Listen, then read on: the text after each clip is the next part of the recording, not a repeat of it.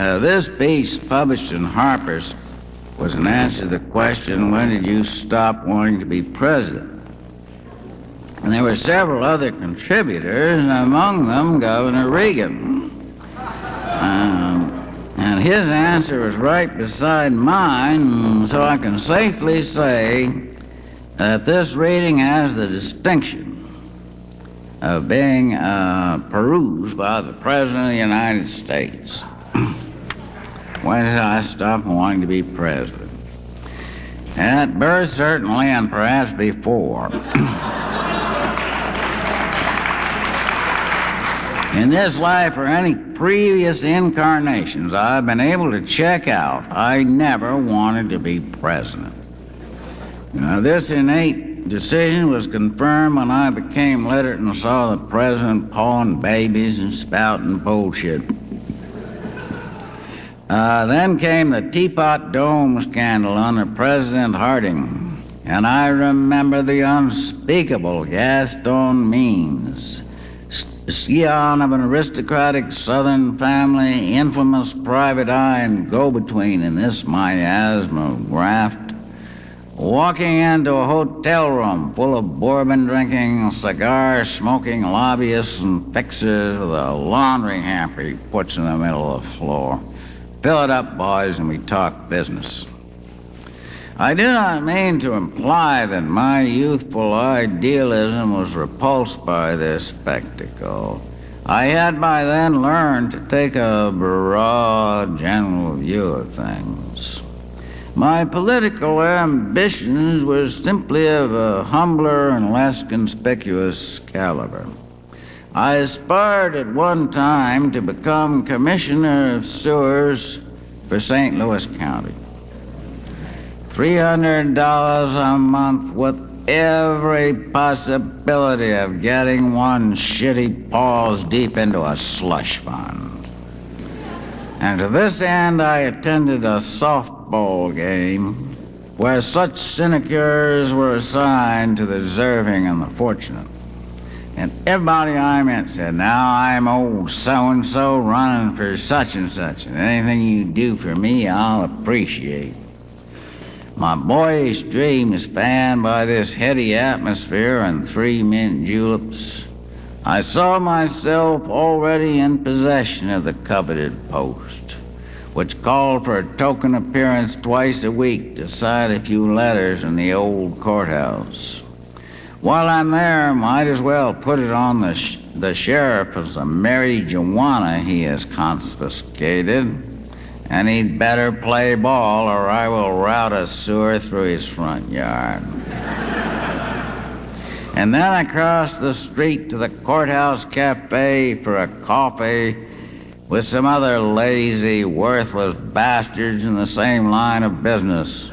And we wallow in corruption like contented alligators. I never wanted to be a front man like Harding or Nixon, taking the rap, shaking hands, and making speeches all day.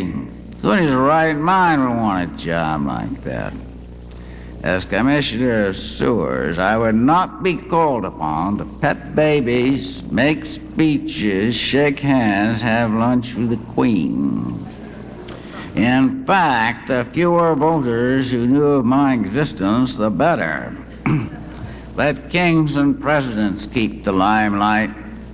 I prefer a whiff of coal gas as the sewers rupture for miles around.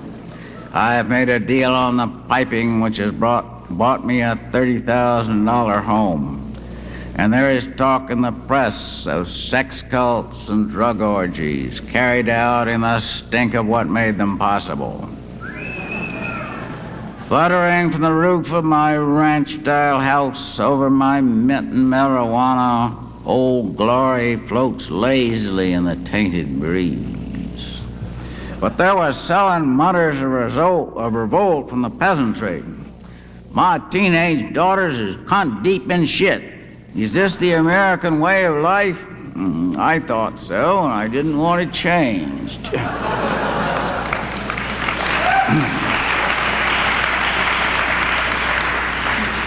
Sitting there in my garden, smoking the sheriff's reefers, coal gas on the wind sweetened my nostrils as the smell of oil to an oil man, the smell of bullshit to a cattle baron. Yeah, I sure did a sweet thing with those pipes, and I'm covered, too. What I got on the governor wouldn't look good on the front page, would it now? And I have my special police to deal with vandalism and sabotage. All handsome youths, languid and vicious as reptiles, described in the press as no more than minions, lackeys, and bodyguards to His Majesty the Sultan of Sewers. The thoughts of youth are long, long thoughts. Then I met the gubernatorial candidate, and he looked at me as if trying to focus my image through a telescope and said, in effect, anything I do for you, I'll depreciate. And I felt the dream slipping away from me, receding into the past. Dim, jerky, far away, the discreet gold letters on a glass door. William S. Burroughs, Commissioner of Sanitation. Somehow I had not intersected. I was not one of them.